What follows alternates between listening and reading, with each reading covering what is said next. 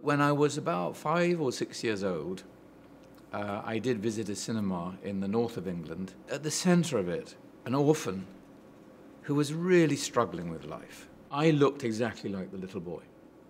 And at the end of the film, the cinema owner spotted me in the crowd, realized that I was an identical twin to little Pepito in the film, lifted me up above the audience, exclaiming, "It's little Pepito.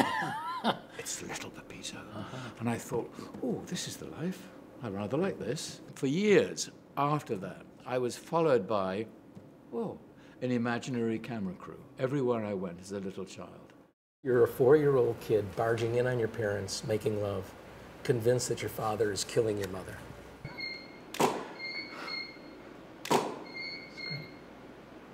That's great.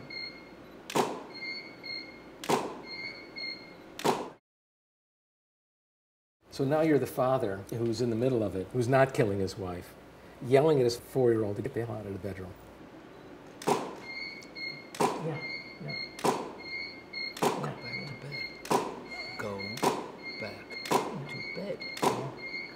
Yeah, I'll come later. Go back to bed.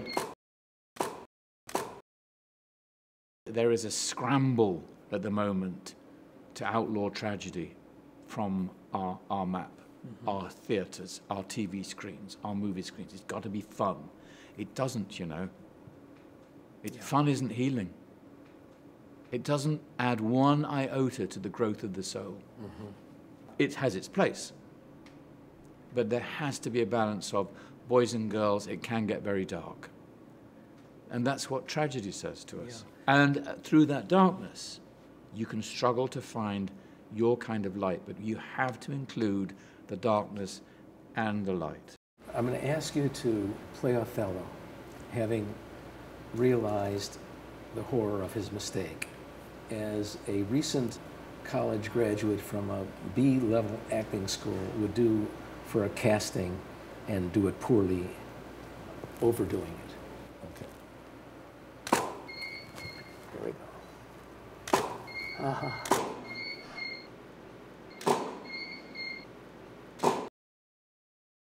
Actors are an amazing combination of narcissism and total lack of self-worth. If I cannot surprise myself, I'm not going to surprise my director, and I'm not going to surprise my audience. You're the husband of a female activist. She's taken chances risking her life for the cause. You as your husband go through a series of feelings from pleading and desperate to furious and angry. What are you doing? You have children. You have a family here. You have a life here. You go out and march with people. The cops are knocking people down. There's guns. What are you doing? And she's right at the camera. Yeah. That's great. That's great. That process of alchemy that turns ink on a page into flesh and blood that people can embrace and recognize as being part of their own lives. And it's through that urgency to reach and to tell stories and to be a tribal storyteller that gives me the energy to delve into my own knowledge and experience and use a huge amount of imagination to make something out of nothing. There's an awful lot of claptrap talked about acting. The truth is we do make something out of nothing, using our voice, our body, and our imagination. That's all we have. I think that I'm related to the person who used to tell stories around a fire at night 40, 50, 60, 70,000 years ago to keep away the fear of darkness, to convince the tribe, but through telling stories, that the sun will come up again.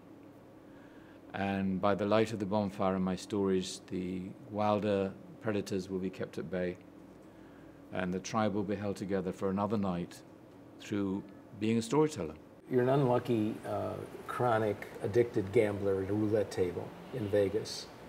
Seeing your desperate, all-in bet on 21 red pay off as the little ball drops against all odds into the hoped-for slot. Your promise to God to quit forever if he lets you win, already forgotten. You place the bet. They roll the ball.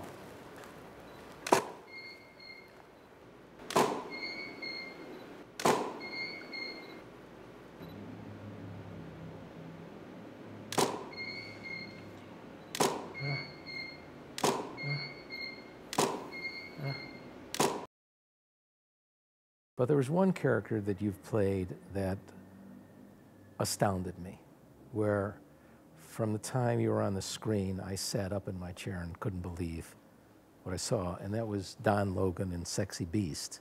And I wonder how you found that character. Don Logan was the closest you'll ever get to a modern Iago. That through jealousy and envy and lack of love, he would destroy, he would bring down, he would bring chaos. So already my body was tingling, exploring, hunting for this embodiment of a scream for love. I realized that Don was an abused child, and all my compassion for the abused came to the surface. I cared for him whilst playing him, but I knew that there was no redemption for him, that he would never be healed, he would never be cured. He'd gone barking like a mad dog until he was shot.